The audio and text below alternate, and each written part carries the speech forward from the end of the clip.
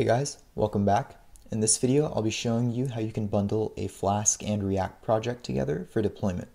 If you're familiar with my channel, you may have seen another video I made where I showed you how to set up a Flask and React project so that you can communicate between the Flask server and React frontend. However, those videos merely covered a setup process, and in this video, I'll be showing you how you can bundle the two sides of the application. So before we get started, I would like to provide an overview of what we'll be doing so that you are watching the right video. So first and foremost, I have this basic Vite starter web page, and it is currently running on the React server. And what this video will aim to do is to give you a general idea on how you can serve this front end on a Flask backend running Python so that you can deploy an entire web app that handles both the front end and the back end on one server. Now, please do note that you should only watch this video once you've completed developing your Flask and React app. This video is not a video that goes over project setup, and if you'd like to see a project setup, please visit the video linked in the cards on the top right corner of your screen. And if you have any relative API requests that you are making from your front end to your back end by calling an API endpoint, you may have to alter the endpoint URL if needed, because typically when developing, we're making relative requests to localhost, whereas with production, you may have to set a state within your application where the requests call a production endpoint in a production environment. So now that we have this information out of the way and clarified, let's begin. So in my code here, I have a Flask app that has just one API endpoint that can be accessed with the /. Now, you may have multiple API endpoints to handle application functions, and that is totally fine. I just don't have any because this is simply just a demonstration. And this API endpoint is first called when we access the application.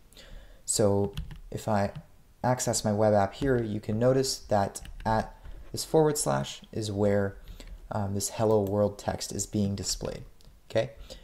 And our goal is to serve the entire React front end that we have on this one endpoint. Now you may be wondering, what if your React app has multiple pages? Because if we go back to what we have right now, this is just one page, but your application may have multiple pages. And the answer to how we can display those multiple pages is the same.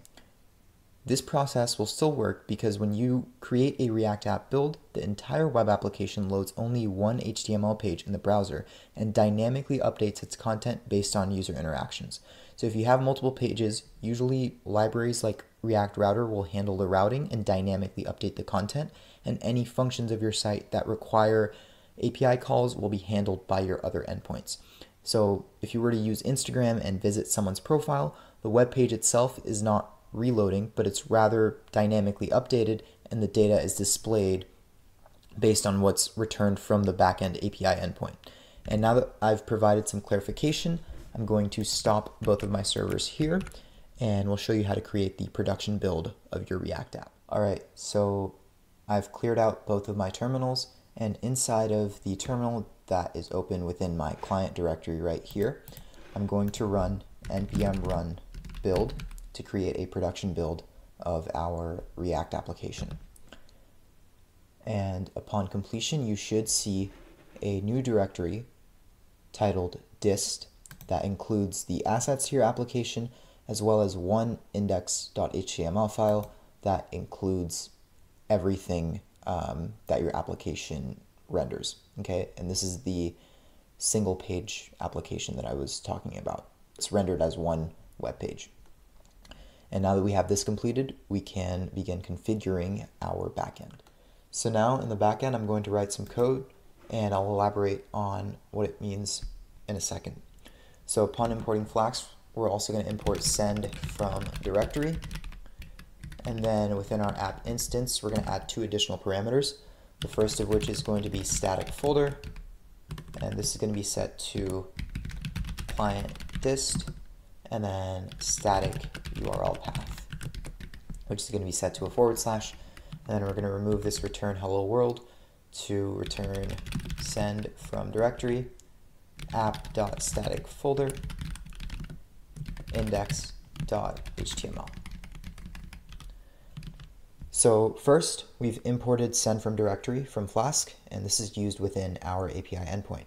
And then in the app instance, we've passed in 2 additional parameters. The first parameter, which is static folder, and this parameter, what it does is that it leads to our client directory containing our frontend and accesses the dist folder that contains the production build for our application.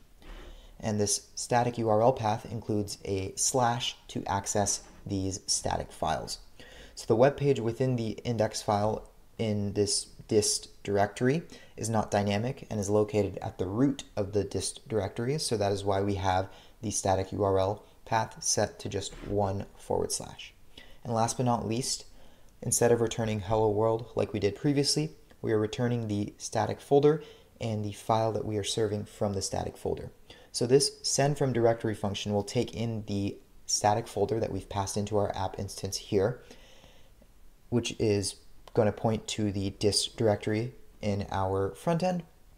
And what it will do is it'll access this static URL path, which is the / to denote that we are accessing from the top level of the dist directory.